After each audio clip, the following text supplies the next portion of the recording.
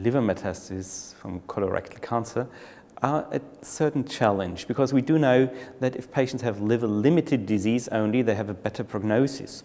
And once they can be surgically removed with or without chemotherapy, patients can even be cured if they're completely removed. However, there's also the situation that patients have liver-limited disease, so meaning liver as the most important organ for metastasization of colorectal cancer.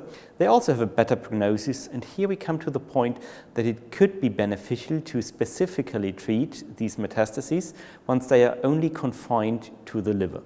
Current strategies to manage the disease here are chemotherapy or chemotherapy in combination with monoclonal antibodies, so meaning systemic treatment, as this is treating liver metastases and the extrahepatic disease also, but it could be interesting also to treat liver-limited disease specifically.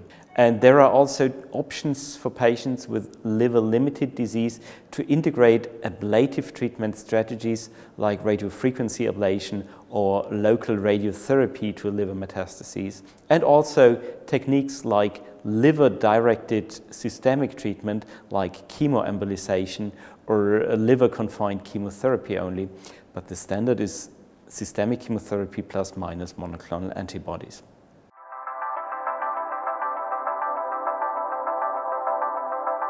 Yttrium-90 microspheres are particles which are loaded with radioactive parts, and they're selectively being distributed to the liver via the liver artery. So therefore, this is a method which could be interesting for patients with more than 1 or 2 or 4 metastases confined to the liver, because the whole liver is irradiated. Yttrium-90 radioembolization was used in refractory colorectal cancer nearly exclusively.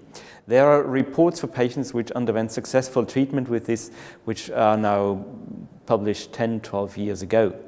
And also 5 years ago, a randomized phase 2 trial was published looking on chemotherapy plus minus yttrium-90 radioembolization, but in refractory colorectal cancer patients. This was a combination of 5-FU plus minus yttrium-90, showing that yttrium-90 microspheres add to prolongation of disease-free survival in these very much pre-treated patients or chemo-refractory patients.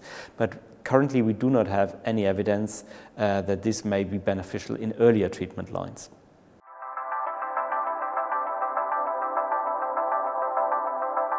The SIRFLOX study is now the proof of concept in first-line treatment of patients with metastatic colorectal cancer. Design is very easy. It's a standard chemotherapy, FOLFOX, with or without bevacizumab, up to the investigator's decision. And the randomization was only after the first or the second administration of FOLFOX to give a SIRT, yttrium-90 radioembolization, once to the patient. Have shown that there is no improvement in progression-free survival. So formally spoken, it is a negative trial. But in this trial, patient characteristics were that also patients with extrahepatic disease were invited to contribute, so meaning more than 80% had their primary tumor in situ, more than 40% had also extrahepatic metastases, which were also allowed as part of the protocol. And in these patients, they had liver-dominant disease.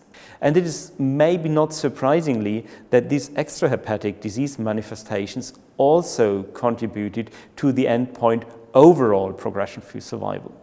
If we look specifically to the liver metastases, meaning to the liver as target organ, their progression-free survival was markedly improved with a statistically significant benefit in terms of liver progression-free survival.